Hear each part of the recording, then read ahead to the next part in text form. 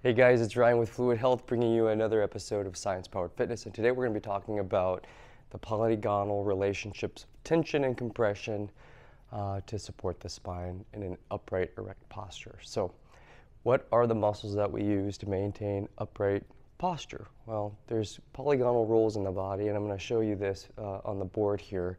Basically, compressional force and tensional force. So remember, when a muscle compresses, another muscle is going to be tensioned.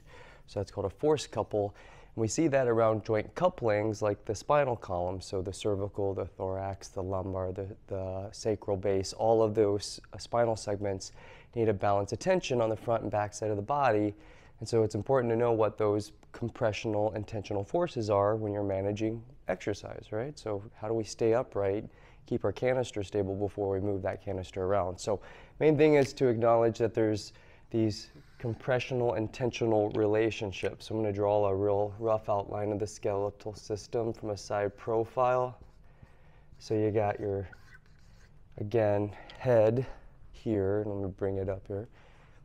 So you got your head, you got your cervical, thorax, lumbar, and pelvis. And so what we're looking at is these curves. So you got this A curve here, that's your cervical, a P curve on your thoracic, so anterior, posterior, and then another lumbar curve, which is anterior, and then finally sacral base goes back posteriorly.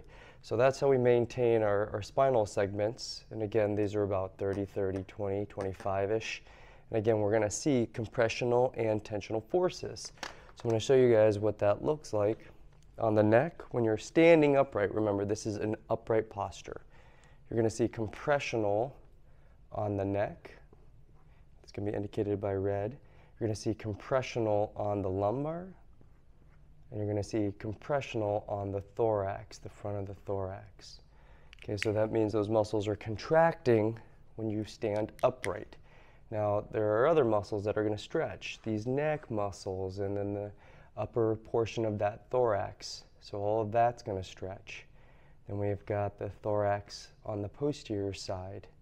So that whole back side of the column, the thoracic is going to go into stretch. And then we have the abdomen. That goes into stretch. So you can see the different lines of compression and tension here. So polygonal, obviously apexing towards the back there, apexing towards the front, and then once again apexing towards the back. So you have three zones here. You got a zone 1, 2, and 3. Again, tensional, compressional right here. And then compressional, tensional, and then finally tensional, compressional. So you can see how they're binary or nominal, okay, back and forth. So the idea, once again, is that as you're standing up, these muscles are going through balances of compression and tension. And if one of these systems is off, so let's say that tensional line is too adaptively short, it's going to make it harder for you to get compression.